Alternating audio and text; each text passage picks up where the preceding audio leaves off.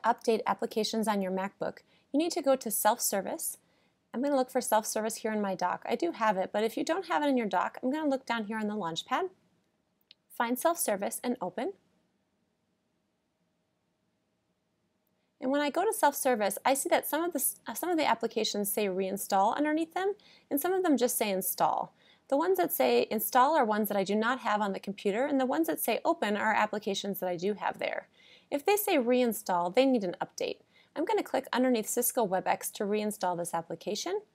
It will take just a minute to execute it, and when it's finished, it will be there ready for me to use on my computer. You can see that it's downloading. This is the only place that you can update applications on your computer. You cannot update them from the application itself or from the web. So you want to make sure that you come to Self-Service every once in a while to reinstall or update these applications. The applications will not give you a warning oftentimes when there's a reinstall available for you in Self-Service.